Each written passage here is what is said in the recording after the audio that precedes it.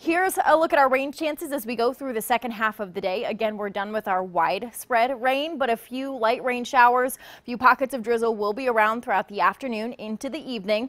Widely scattered showers will be a possibility overnight into first thing Saturday morning. It's going to be another mild night. Temperatures only dropping back to the upper 40s to right around 50 degrees. So 50s if you're up early on Saturday. Scattered showers will be expected, and it's looking like the wettest part of the day is going to be into the afternoon and evening.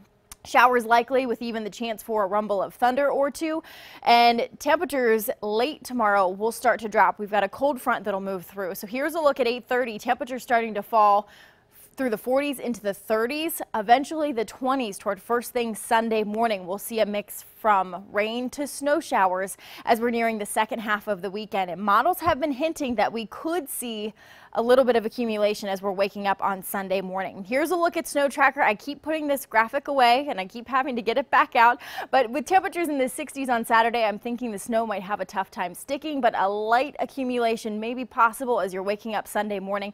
And again, temperatures will be in the 20s, so a much colder second half of the weekend. Temperatures continuing to work their way into the low 50s, really not moving much. Scattered rain showers, light rain showers will be possible this afternoon into this evening. Rain likely on Saturday, especially late day. It could be gusty at times. We drop to the 30s on Sunday. Snow chances limited to the morning. Otherwise, it's going to be a much colder day.